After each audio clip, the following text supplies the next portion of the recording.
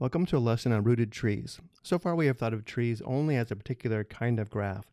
However, it is often useful to add additional structure to trees to help solve problems. Data is often structured like a tree. This book, for example, has a tree structure. If we wanted to draw a tree for the book, number one, we would draw a vertex for the book itself, for the text.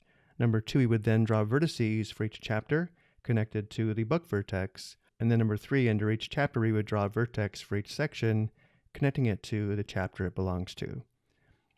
I've included an abbreviated tree on the right, where on the top we have the text of the book. This is connected to the two vertices for chapter 1 and chapter 2, and then we have 4 vertices for the sections. Notice under chapter 1 we have the section 1.1 and 1.2. These vertices are connected to the vertex for chapter 1, and then we have the sections 2.1 and 2.2, which are connected to the vertex for chapter 2. Notice how the graph is connected and there are no cycles. This is a tree, but a tree with a clear hierarchy, which is not present if we don't identify the book vertex as the top. As soon as one vertex of a tree is designated as the top or root, then every other vertex on the tree can be characterized by its position relative to the root.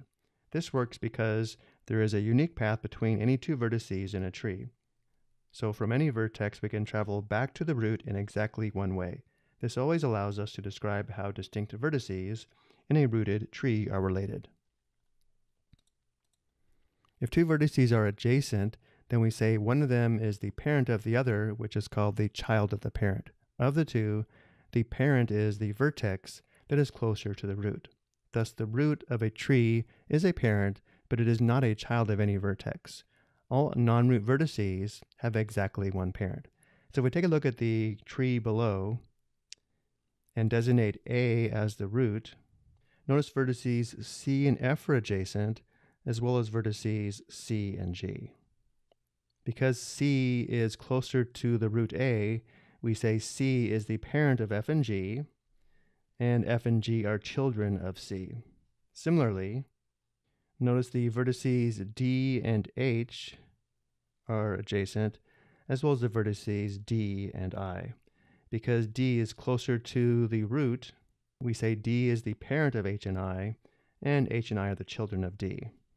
Next, the child of a vertex is called the grandchild of the vertex, which is the grandparent. More in general, we say that a vertex V is a descendant of a vertex U, provided U is a vertex on the path from V to the root. And then we call U an ancestor of V. So again, going back down to our tree, notice K is the child of C. This indicates that K is a grandchild of C, and C is a grandparent of K. Also notice I is the child of B. This indicates that I is a grandchild of B, and B is a grandparent of I.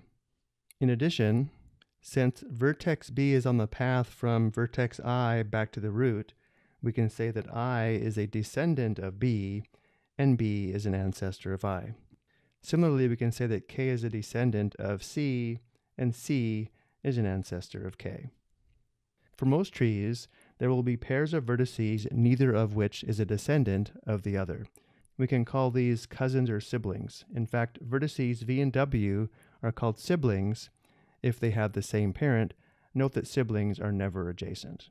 So going back to our graph one last time, notice vertices F and G share the same parent of C. F and G are siblings. Similarly, notice vertices D and E share the same parent. D and E are siblings. Also notice vertices E and F are on the same level but have different parents. We could say E and F are cousins. I hope you found this helpful.